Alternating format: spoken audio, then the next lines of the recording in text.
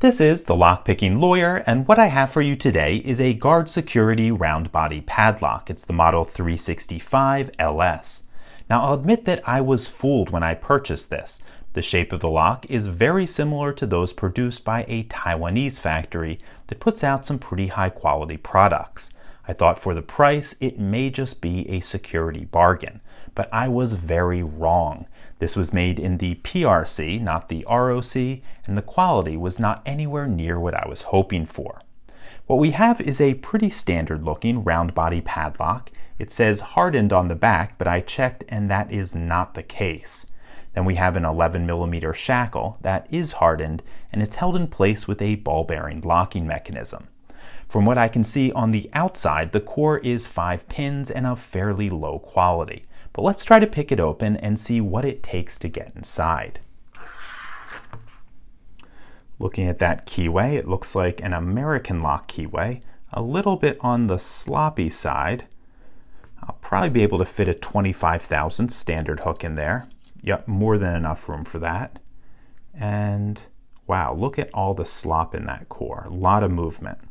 Okay, let's get to picking. Click out a 1.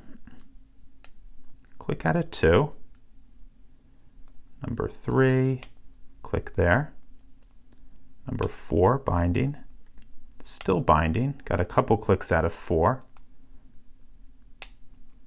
click out of 5, he feels set, back to the beginning, 1 seems to have dropped down, couple clicks on there.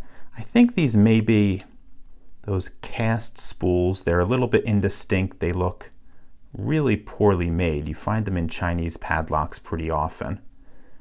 There we go, number 4, we got it open. I'm anxious to see what's inside because those indistinct looking spools, they're actually really poorly made. They actually tend to be a little bit harder to pick because they're so poorly made and irregular. Okay, we have a Phillips screw down the shackle hole. I'm taking that out right now. And let's drop that core out.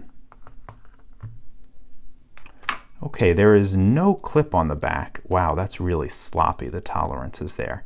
There's no core on the back, which means it's probably held in place with the pin in the 6th position.